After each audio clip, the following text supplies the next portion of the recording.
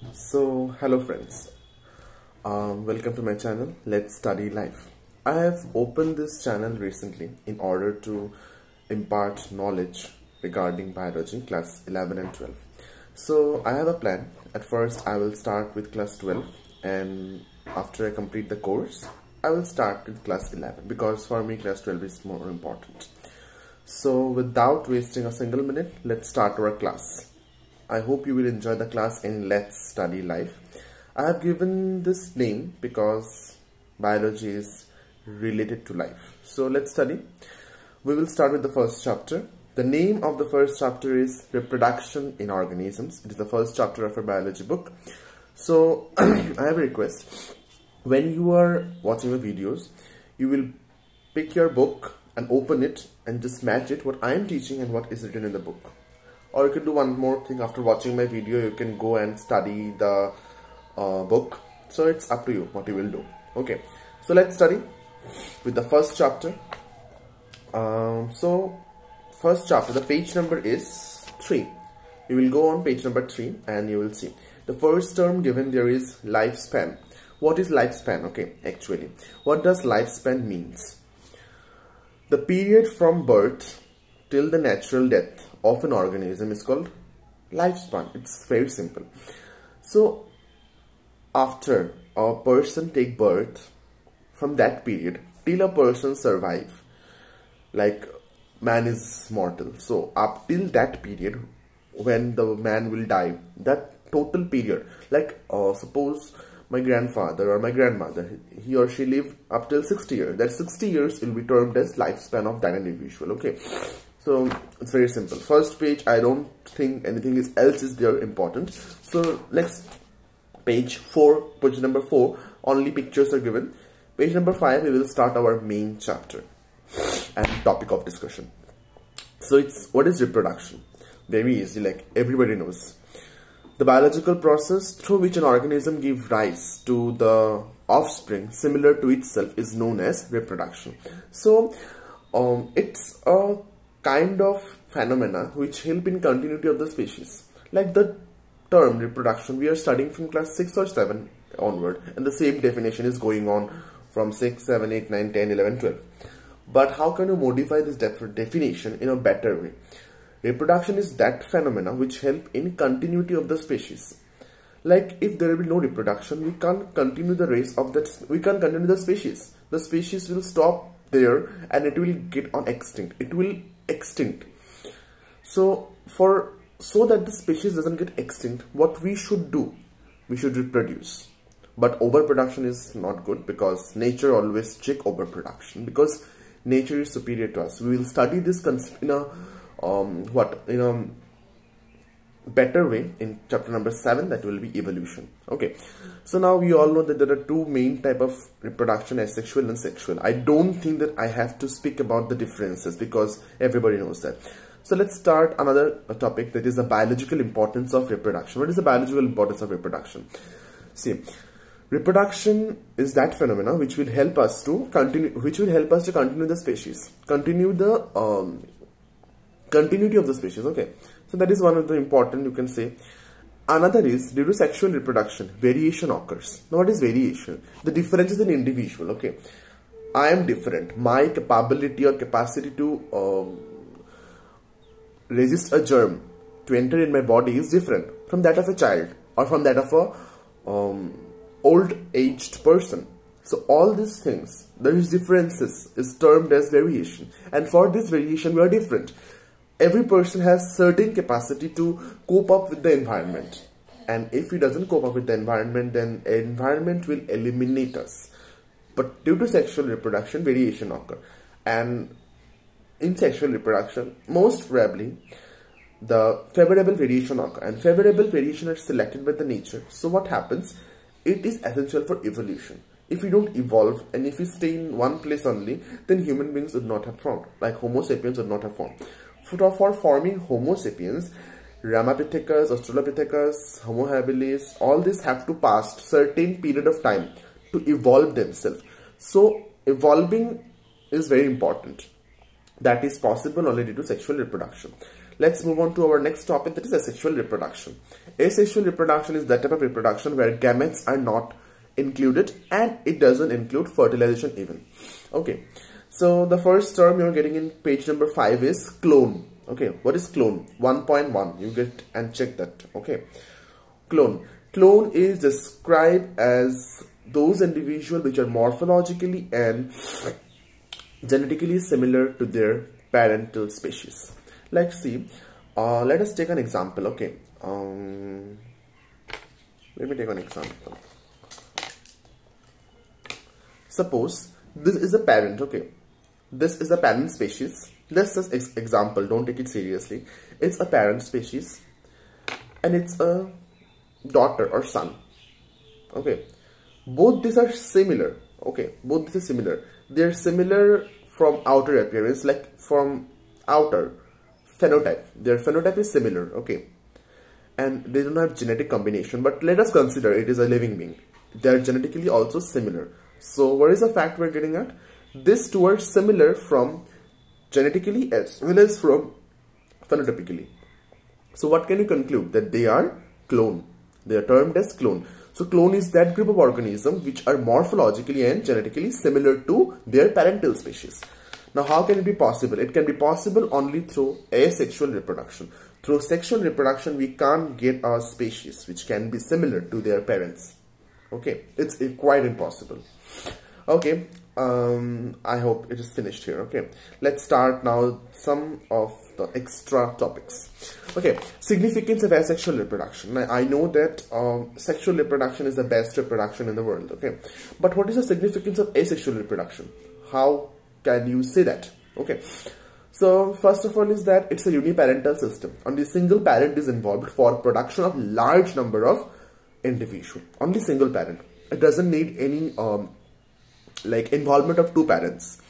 Okay, the organisms or the species which are produced attain maturity within a short period of time. Within a short period, like 2 days or 2 weeks maybe, like that time it will attain maturity at a high level. The offspring are genetically similar to their parents. Like parents can easily identify that all these are my offspring. Okay, a single parent can produce a large number of offspring. Single parent, it can produce thousands of individuals at a time. That is the most important significance. But if it come, like if it examines come that state the that which of the reproduction is best or better suited with the environment, you have to add asexual, because sexual is not environmental friendly. Environment favors sexual reproduction. Okay, so okay, let's go to the next topic. Like, what are the mode of reproduction in certain organisms? Yeast. Okay, yeast. They reproduces by budding. Amoeba by fission. Hydra by budding, and sponges by gamule. You have to see all this thing. You have to just learn it. In your book it is given, because it has not been given in a brief way. So I would not explain anything in brief. When you go in higher classes, you will you will see that one. All these reproductive parts. Okay, all these are reproductive parts.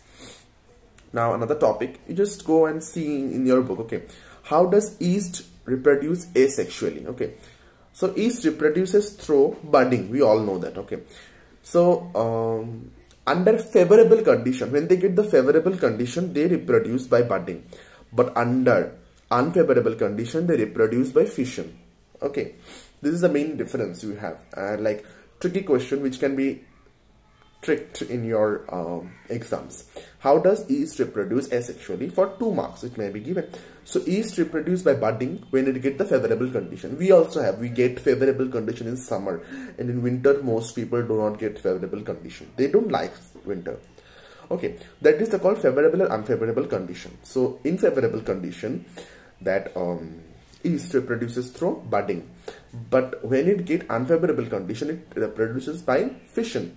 It's their own mechanism to do that, because they are not adaptive. Okay, they are not adaptive, and at the same time they are not as much as capable like the human beings, okay, or the other mammals. Now let's study about zoospores. What are zoospores? Okay, zoospores are thin-walled. Their wall is thin, motile, like they are movable. They can move from one place to another place. Movable.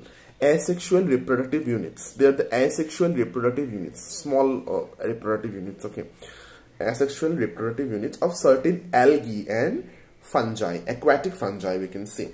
I think you have understood this because it's not complex. Okay, they are thin-walled. First important character is thin-walled. Their wall is thin. They are motile. They can move. Next is their asexual reproductive units. What is the asexual? If somebody asks you what is the asexual reproductive units of potato, you have to say tuber. I am coming in this topic, just wait. Or what is the reproductive unit of yeast? You have to say budding or bud, not budding, buds. Okay, that is the fact. So I hope you have understood this. So let's start our next topic, that is vegetative propagation. What is vegetative propagation? We are learning this topic from class 6 onwards. Okay, vegetative propagation is the phenomena in which the vegetative portion of the plant give rise to a new individual. Okay, every plant has a vegetative portion. Like potato has tuber, then oxalis has runners, then ginger has rhizome. All these are the asexual reproductive units of plants, or we can say vegetative propagules. What is vegetative propagules? Vegetative propagules are those asexual units through which plants can reproduce, and give rise to their young ones. So I hope you understand that vegetative propagation is the process by which formation of new plant takes place through the vegetative portion of the plants, like leaf bud of bryophyllum, runner of oxalis, potato, tuber of potato, rhizome of ginger. All these things are the vegetative propagation of the all these are known as vegetative propagation of plant. Okay, I think up till this nothing is really confusing. Okay, let's start with actually this chapter is very easy. It's the first chapter. So let's start with our next page number 8. Okay, let's start page number 8. Here it's one of the most important information is given. One plant is there, water hyacinth. Okay, water hyacinth, that is the scientific name is Eichhornia crassipes. Okay, Eichhornia crassipes. This is the plant which is introduced in India from other place. Like it's not a native species, it was a exotic species. Okay, it has been introduced in India from other places in order to reduce water pollution, but it creates a problem to our society. It is known as terror of Bengal. Terror of Bengal. It was introduced in West Bengal water in order to reduce water pollution. It has reduced water pollution to a great extent, but on the other hand, it creates problems. It has killed all the aquatic plants and animals living there. And now it is also known as terror of Assam, because the weeds, that water hyacinth, it is coming towards Assam at the same time. Okay, that is one of the important information you are getting, water hyacinth, in page number 8. Okay, so here no more questions we are getting. Let's start 1.2. Okay, sexual reproduction. So sexual reproduction, we all know that in sexual reproduction we are getting fertilization. Okay, fertilization means the fusion of male and female gamete for the production of zygote. Okay, it is the most important thing in sexual reproduction. It is a critical phase. Okay, critical phase. Okay, so let's start. The first term you are getting in 1.2 is juvenile phase. What is juvenile phase? Juvenile phase is that phase that occurs in an organism before the sexual maturity. A person, until and unless he reaches the sexual maturity, it is known as juvenile phase. A child of 7 or 8 years cannot be said to can be said to be in juvenile phase, but me or others, teenagers, we can't say that they are in juvenile phase. They have crossed the juvenile phase and they have reached maturity. They are in adolescence phase. Okay, so juvenile phase, easy. A person before reaching to the reproductive phase, or a person until and unless he reaches to the reproductive phase, is known as juvenile phase. It is known as vegetative phase in plants. Plants should also have certain phase, so it is known as vegetative phase. let's start the next topic. Okay, just wait for 1 minute. Yeah, now we will know flowering of plants. Okay, monocarpic and polycarpic. What is monocarpic? Monocarpic are those plants which flowers once in their lifetime. There are certain flowers which will flower only once in their entire lifetime, like bamboo. Bamboo flowers once in lifetime, generally after 50 to 100 years. 50 to 100 years it takes to get a flower. It's very lucky if you can see the flower of a bamboo. I have never seen. Okay, next is Nilkuranji. It's found, I think, in Karnataka or Tamil Nadu. I don't know actually. I think in Karnataka. I think Nilkuranji. Wait, let me see. Yeah, it's in hilly areas of Kerala, Karnataka, and Tamil Nadu. Okay, in those places you will get that Nilkuranji. It flowers once in 12 years, and when it flowers, the entire valley, the entire hillside, it looks amazing, totally amazing, enchanting. 12 years. So last it was in 2018. Next it will be in 2030. The people who are really interested, you can go and watch that one. It is very nice. It's very beautiful. Okay, and the scientific name of Nilkuranji is Strobilanthes kunthiana. Strobilanthes kunthiana. Okay, it is given in page number 9. Now we are getting two cycles. Okay, we are getting two cycles, that is estrus cycle and menstrual cycle. What is estrus cycle? The period of reproductive activity in a non-primate animals, mammals, is known as reproductive, estrus cycle. What is estrus cycle?